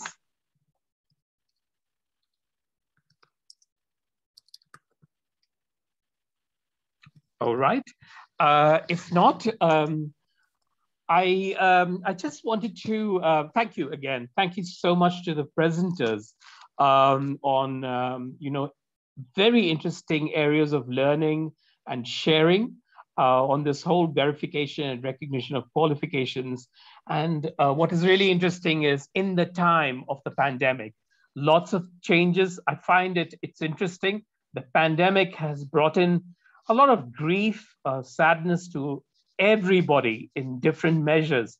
And yet it has also brought in opportunities. And I think that is a very interesting area that we can benefit from these opportunities in the long run.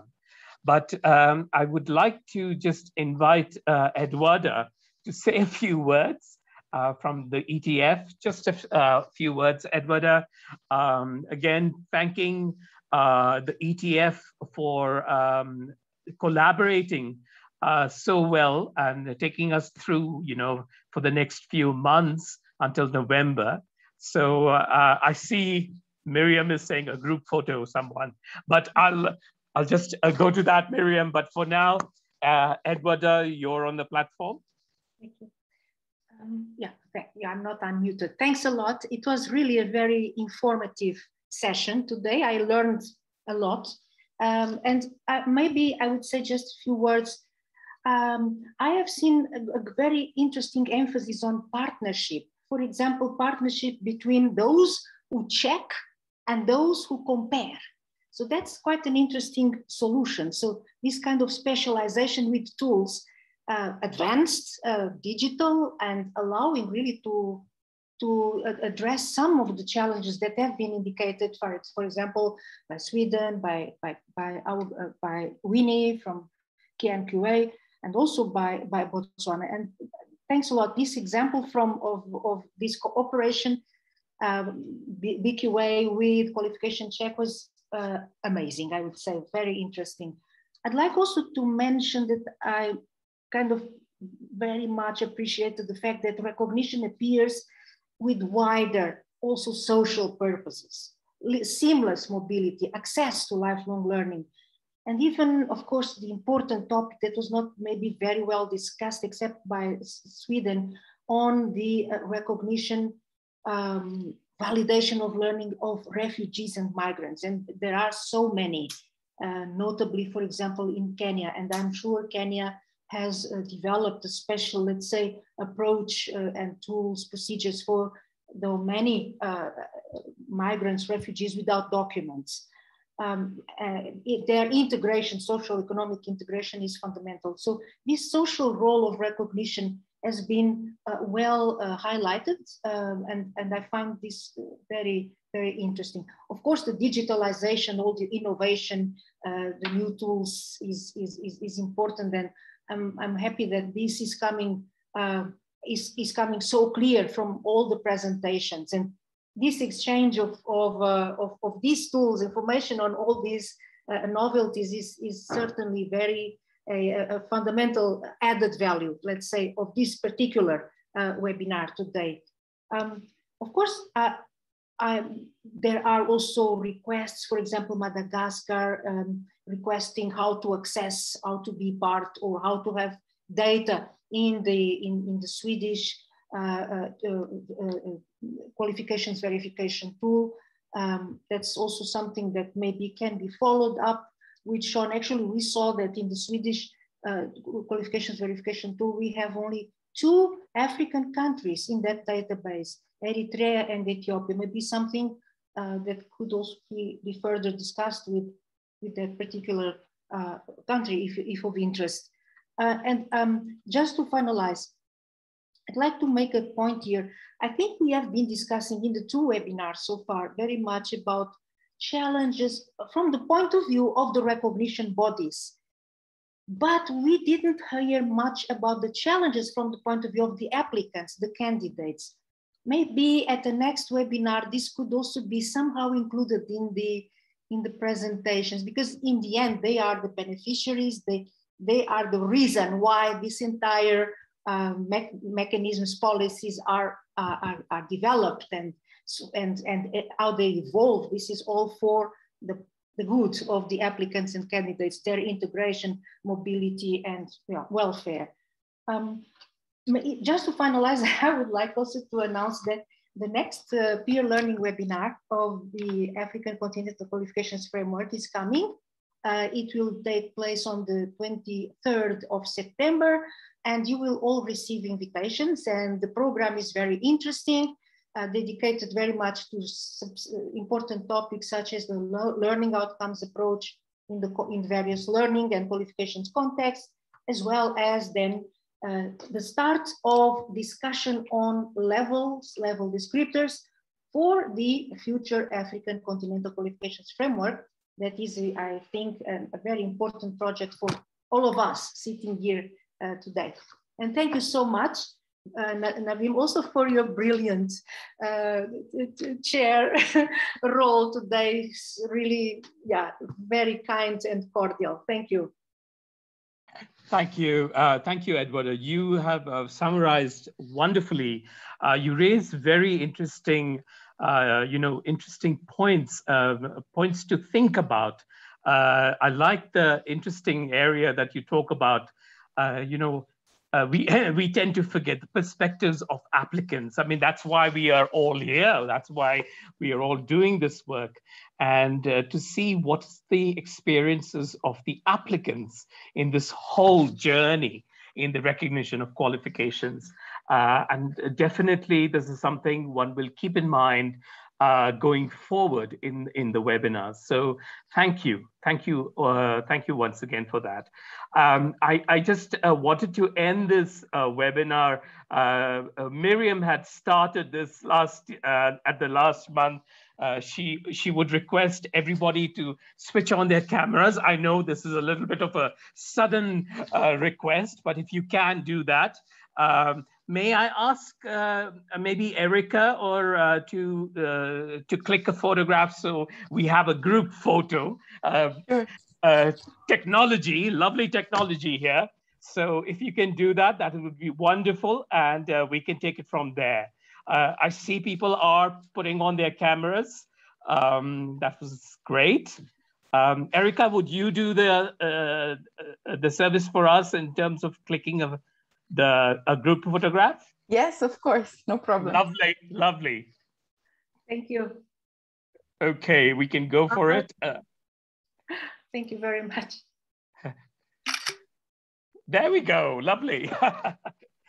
So thank you so much, all of you. I know you have a busy day, a busy afternoon, but I really thank you for all joining us for this webinar.